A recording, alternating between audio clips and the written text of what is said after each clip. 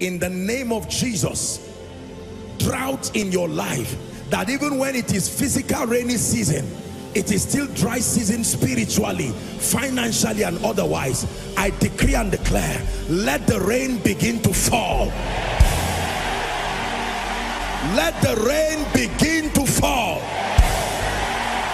Let the rain begin to fall.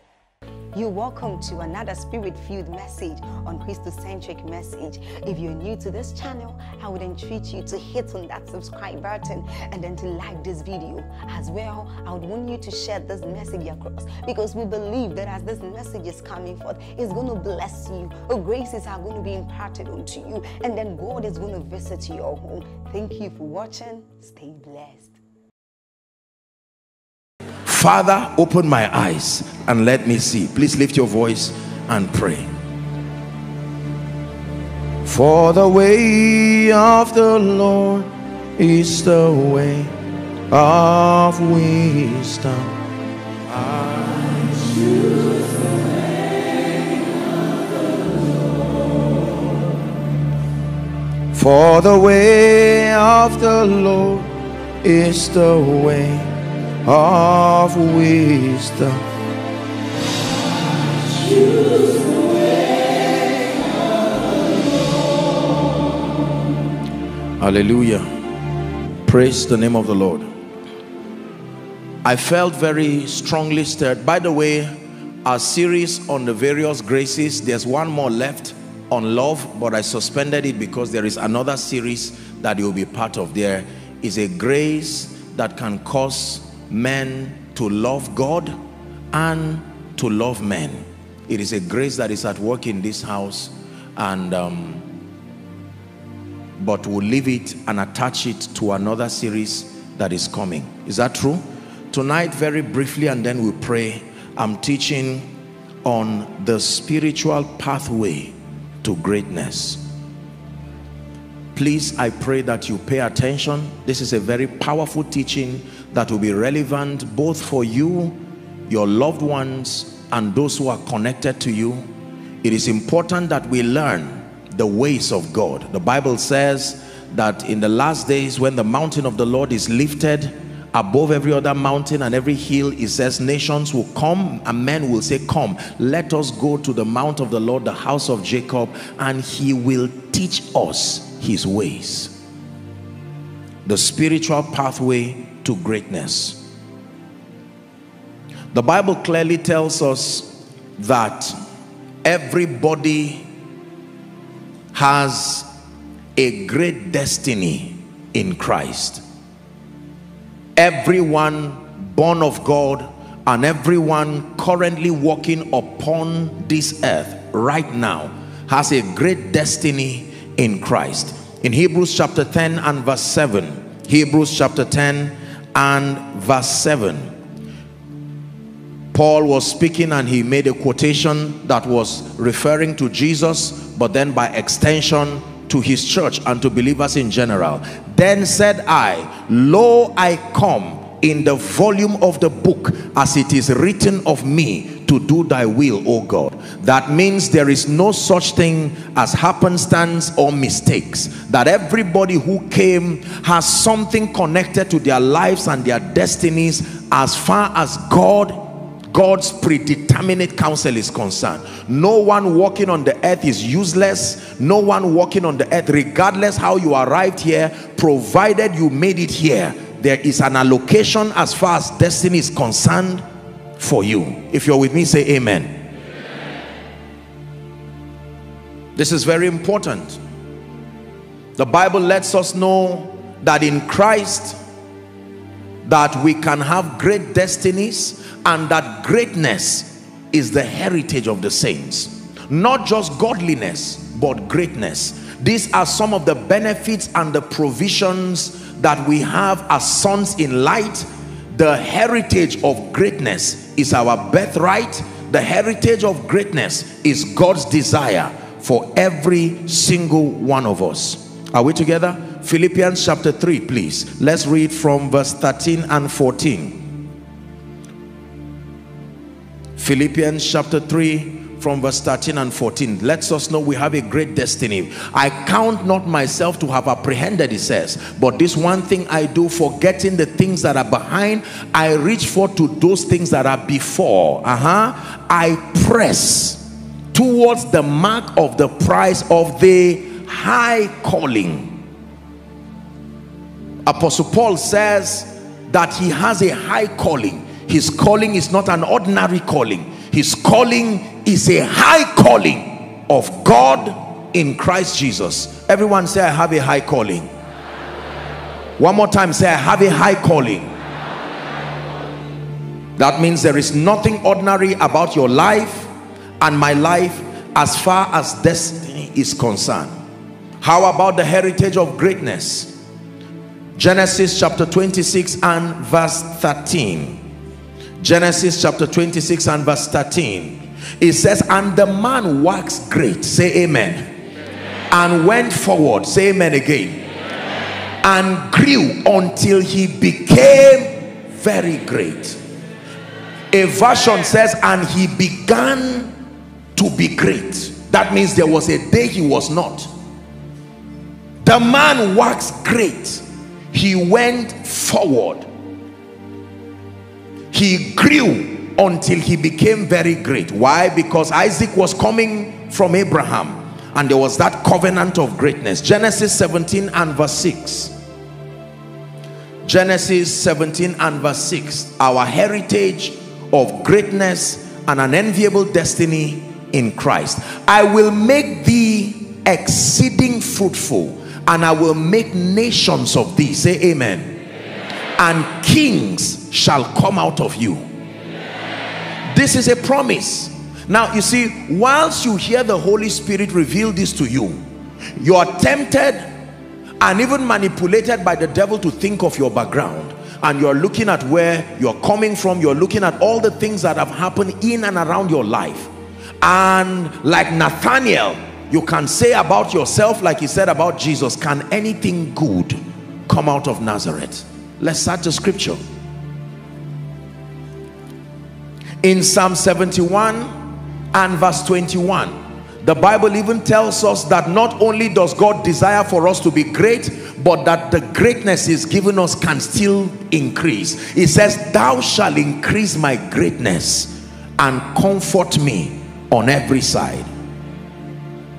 So we are examining the spiritual pathway, having established the fact that we have a high calling and we have an enviable destiny in Christ. We have established the fact that it is not sin and it is not antichrist and anti-God for the saints in light to desire greatness, because God put it in everyone to be great. Is that true? Hallelujah.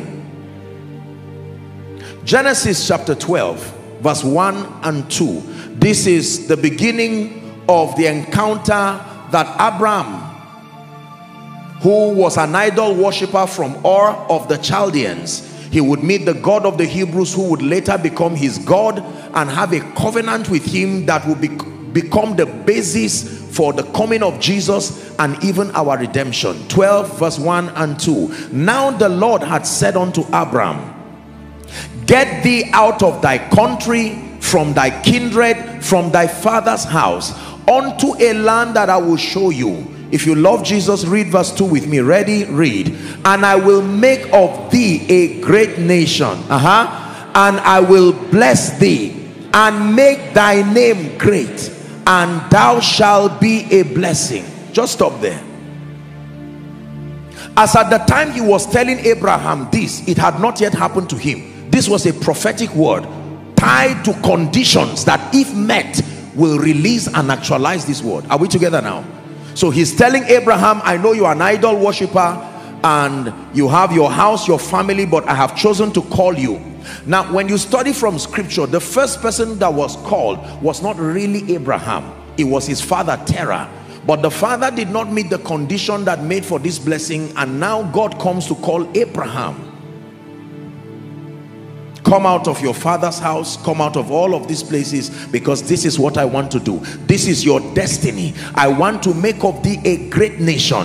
I want to bless you. I want to make your name great. thou shalt be a blessing. In fact, let's read verse 3. Verse 3, please give it to us. It says, I will bless them that bless thee, and curse him that curseth thee. There is a revelation here I want you to learn. For every one person who curses you, there are many them who bless you. You see the ratio? I will them that bless you, him that curse you. There are always more people willing to bless you and partner with God over your life than one person who may want to curse you. So if the person in your village is one, we are here, the family is here, the angels are here. And in thee shall all the families of the earth be blessed. Now you may be tempted to say that this is just for Abraham, but Paul gave us perspective in his Pauline epistle that when God made this promise, it was to Abraham and his seed, that seed being Christ. And Galatians chapter 3 and verse 29 says, and if ye be Christ's, then are ye Abraham's seed and heirs according to the promise. That means what he told Abraham through Christ can become our reality. You see the connection now? It is from Abraham through Christ. Now it is our reality. So greatness is our destiny. And when I say greatness, I don't mean some of this carnal pursuit for greatness that has no kingdom perspective. Remember that we already gave a background tonight, that everything that we seek and everything that we communicate, it is the whole counsel of God, but it is with respect to the revelation of Jesus and the glorification of the same. It says, and I, if I be lifted from the earth, I will draw all men. Is that true? And I've shared with you that one of the ways that God gets glory is by glorifying the sons. Every father is glorified when his sons are glorified. John 17 and verse 1, Jesus lifted up his eyes unto heaven and he prayed a prayer and he said, Father, the hour is come. Here is the protocol for God being glorified. Glorify thy son, that thy son may glorify thee. So if the sons are not glorified, the father cannot be glorified. This is the principle of shared dominion. The father does not glorify himself. His glory comes from the excelling of the son. The son does not glorify himself. His glory comes from the excelling of the church in partnership with the Holy Spirit. The church cannot glorify herself. Her glory comes from her dominion over the cosmos, principalities and powers inclusive. So everyone in the Kedar has the glory that they receive. Dominion over creation is how the glory of the church is revealed. The dominion of the church is how, in partnership with the Holy Spirit, is how the Son is glorified. And in the glorification of the Son, the Father is glorified. No confusion. This is the protocol. Have we learned today? But there is a biblical pathway, and I'll be very fast over this so that we'll pray. Many believers do not know that there is a protocol to greatness. They desire to be great in ministry, they desire to be great in business, in career, and so on and so forth. And for many people, we just guess and shadow box our way, and we're not able to attain that level of spiritual efficiency to rise so that we can do much for the kingdom. Now, in your desire to be great, the first information I want to bring very quickly tonight is that with respect to greatness, there are two principal seasons in the life of everyone. With respect to greatness, with respect to the subject of greatness, there are two principal seasons in the life. Two principal seasons. Are you ready? The season number one is called the season of preparation. Please write it down. The first season that every believer in Christ who desires to do much for the kingdom, especially at these end times, there is no instant manifestation in the kingdom. The season of preparation. Please pay attention to the things you'll be learning. The season of preparation.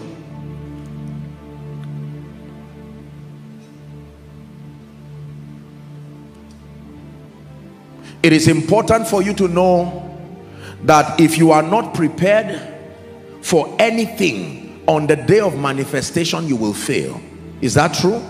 Even in our human context, There are students who prepare for exams and they excel. There are people who have to prepare for interviews for promotion, and if they prepare and they do write the interview or whatever it is, in whatever form the interview comes, when they excel, they are promoted and then they increase in rank. That is how it is also in the kingdom. Two major seasons very quickly. The season of preparation. Now there are three phases under this season. I want to rush very quickly. There are three phases under this season of preparation. The first phase is called the phase of discovery. Please pay attention. The phase of discovery. You will never be able to actualize destiny, and you will never be able to walk in the fullness of your call until you go through this phase of discovery. Please look up.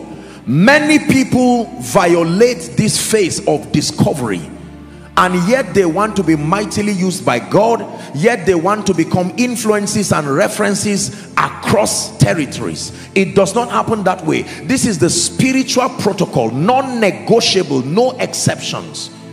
The season of preparation. And the first phase in that season is the season of discovery. Are we still together? What do you discover? Number one, your first discovery in life, if you want to be great, is to discover God.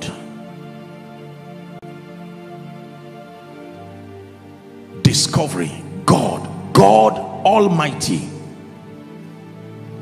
That encounter with the God of the Bible is the first thing. Anybody who wants to be great the kingdom's way, you must go through that phase of discovery.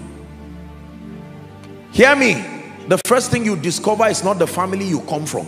In order of importance, the first thing you discover, people discover all kinds of things, but God. The scriptural basis for this is found in Genesis 1 verse 1. In the beginning, God. That is the spiritual protocol. Genesis 1 verse 1. In the beginning. The first four words recorded in the Bible. In the beginning of anything, you start with God. In the beginning of business, God. In the beginning of ministry, God. In the beginning of marriage and a home, God. In the beginning of parenting. When you violate that formula, you have compromised on greatness God's way. Now you can route greatness through some other formula and then face the consequences of the side effects that come with them. Are we learning now? In the beginning. Now most times people involve God, but he does not take that first place. We add him like you are putting salt in soup, and we just add him. Okay, God, so you don't harass me. Okay, you are here. No, the protocol is that he must be the author, otherwise he cannot be the finisher. If he's not the author, he will not be the finisher. Are we together now? Yes. In the beginning, God. So you discover God. We see this in the life of Moses. I wish I had time, but I want us to pray. But just write for reference. In Exodus chapter 3, from verse 1 to 15. Exodus chapter 3, the text for this is 1 to 15, but give us verse 13 for the sake of time. The Bible tells us about this Hebrew boy who was saved from death, and then he ran away from Egypt and was at the backside of the mountain, tending Jethro, his father-in-law's sheep, and then he's open to an encounter.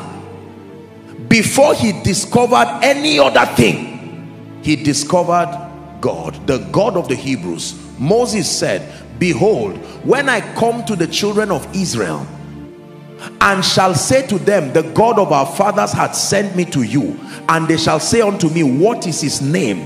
What shall I say unto them? Very good question.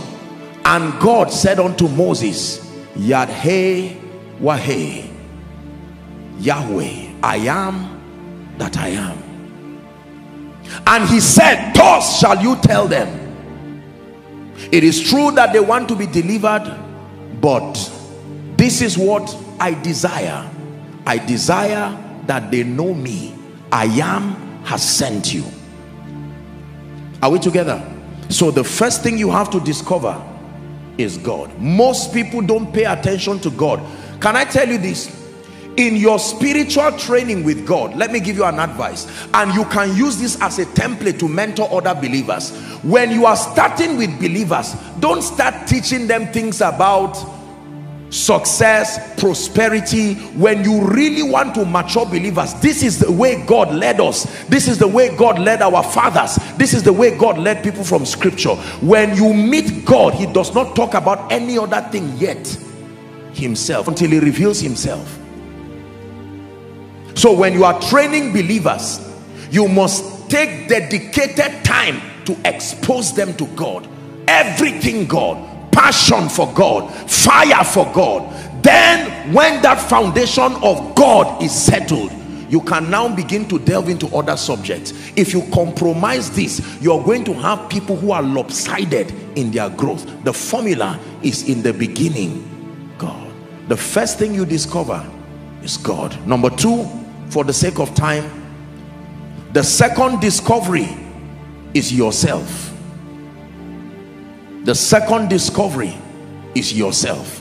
Now that you have discovered God, you can discover yourself.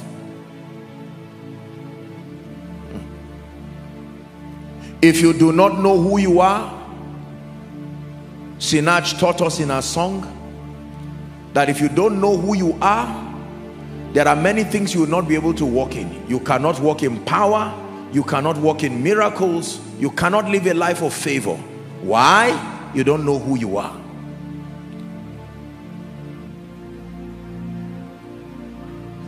The nation of Israel forgot their identity, that they were a covenant people. And when they were sent to go and spy the land, they came back with an evil report. They said we were like grasshoppers. God didn't say it. Satan didn't say it. They said it to themselves. It's not like Satan said, repeat after me, you are grasshoppers. We are grasshoppers. No, no. By themselves, they call themselves grasshoppers. I'm walking in power, walking in miracles. I live a life of favor. I know I'm walking in power. I live a life of favor. I know. Very important. You must know who you are. We teach in our school of ministry, and there is a course where we teach the students who you are, you know, and I teach them in that course that there is something called identity crisis.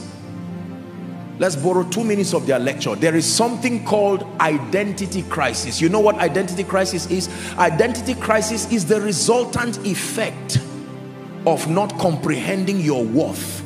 The moment you do not know who you are, the devil and men and this bedeviled world will paint a picture that you are not. There are many people today who are under needless pressure trying to be who and what they are not. It's not in the blueprint of their destiny. Because I taught you here, remember, I don't know what discussion we're having when I taught you that psychologically speaking, there are certain indices that measure fulfillment. Is that true? Yes. One of it is security. Another is variety. One of it is growth. Another is love and acceptance. There is a craving in the human nature for love and acceptance. And chances are that if you have not stayed with the word, are we together now? Yes. Like Bishop David Oyedepo will say, to find out your picture from scripture, to be able to find out this is what God has said concerning me, this is who I am, based on what scripture said, not based on what your mind has said, not based on what your background has said. Was it not Paul that said there is, as it were, many voices, and that none of them is without effect? Your background has a voice. Remember who you are, failures all through, and you hear that voice. Then unfortunately, and I know and I pray that it's changing, thank God for Christian schools. But if you are not fortunate to go to a school that calls upon the name of the Lord, now you hear another voice added to that negativity by teachers and all of that. They look at you and say you are dull, you are almost demonic, I don't know how you got here, I don't even know where you are going. And I can tell you, because you respect them, you will believe it. And then, with every sense of respect and apology, parents have a major role in destroying the self-worth of children. By the time you begin to minister words, curses, and words that are not consistent with scripture, by the time an average child is 10-12 years, subliminally he has already received all kinds of suggestions about who he is. So now that they think they are weak, the devil will now begin to market templates that can make you belong. That's why people join occultic societies. That's why people join all kinds of things. They say they want to belong. When Satan came to Jesus, the first test was the test of identity. The first test, the very first test, was a test of identity. If you are truly the Son of God, turn these stones to bread. Jesus said, I don't need to prove to you. The voice already spoke that I am his beloved son. Man shall not live by bread alone, but every word. You heard the word. When he announced it, everything under heaven had it, including you. Don't ask me that question. You already know I'm the Son of God. So when life and friends and society, sadly, and the sociological context of our world now forces you to do things and be things to show you are great, you can tell them, no, I'm a civilized person, but I have limits. I know who I am. Don't just tell me to dress the way you want to show I am civil, to talk the way you want, to live the way you want. No, within the boundary of a civilized world, I will conform to that which is an advantage, but I know who I am based on scripture. I am the beloved of God. Behold what manner of love the Father has bestowed upon us, in that we are called the sons of God. There are many names that the Bible calls us: light, salt, ambassadors, kings, priests. Are we learning now? So you discover God, you discover yourself. The next thing that you discover under that stage of discovery is you discover your abilities, your giftings and your abilities. Please pay attention. Please pay attention. There is always a rod in your hand, oh dear Moses. That is the rod you will use to work signs and wonders. It is not only God you discover, it is not only yourself you discover. There is something God has given you. That is the rod you are going to use. Moses, be careful to not throw that rod. One day you will need it to part the Red Sea. One day to become the symbol of your leadership. Can I tell you this?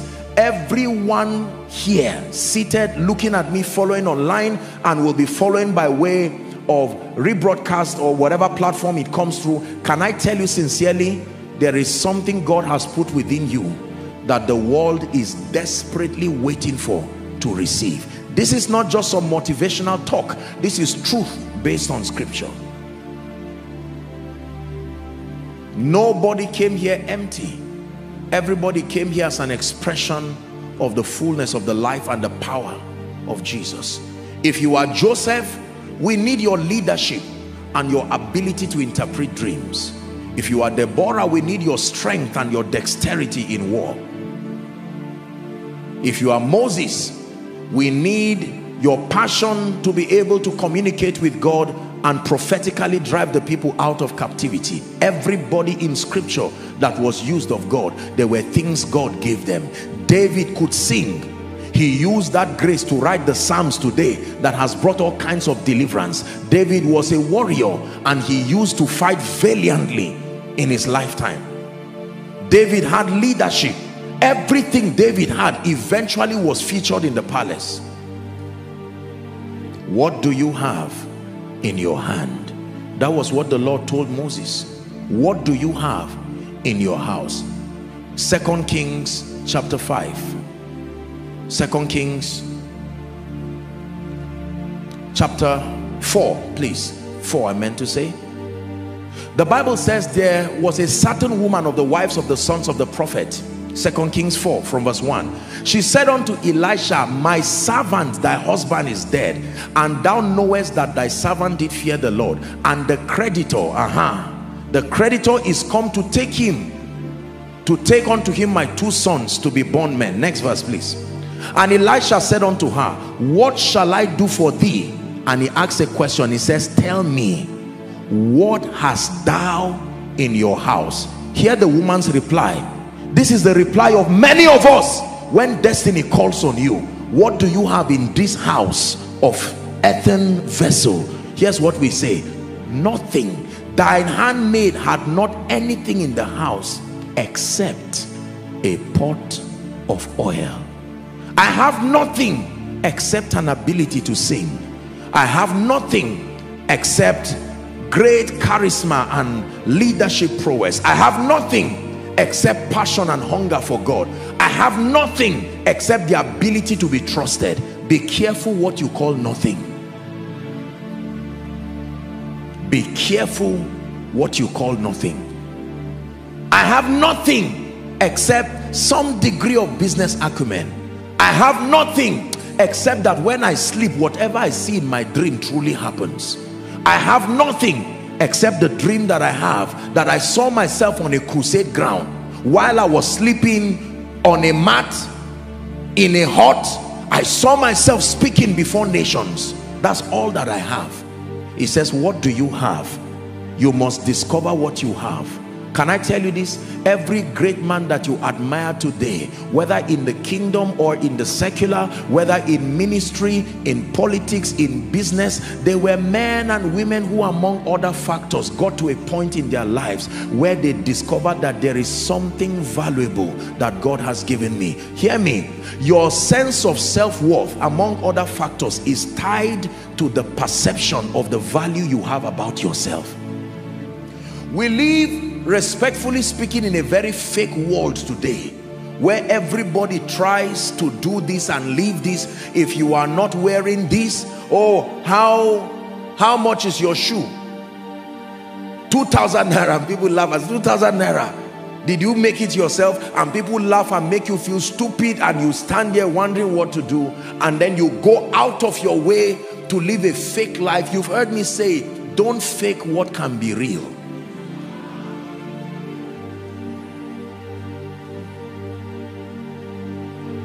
Your self-worth is never about any exterior thing around you.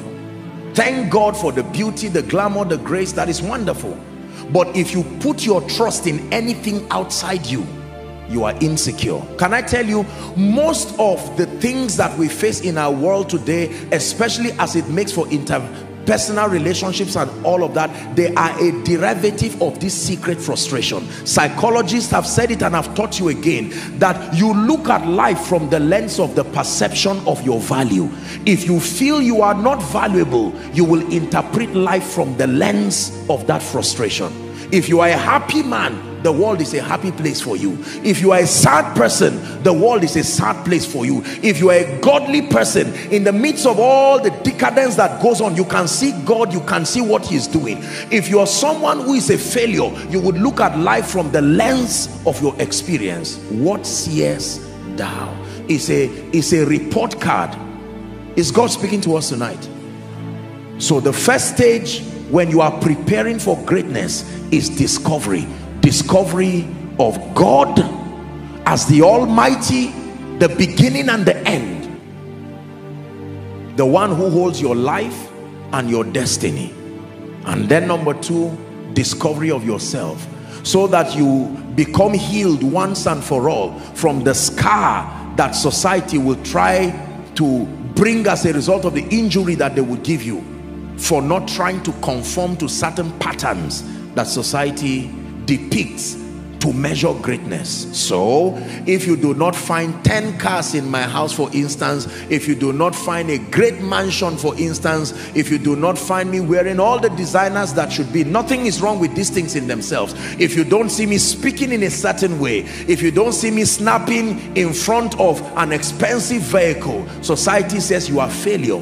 And many of us have been deceived to believe it. So we live our lives in secret and open frustrations, trying to be what God already said you are.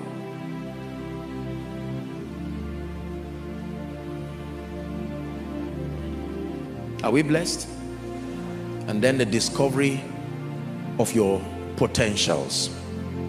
I first heard this from the lips of my greatly revered mentor in life and in death, Dr. Miles Monroe, when I read his book on discovering your potentials.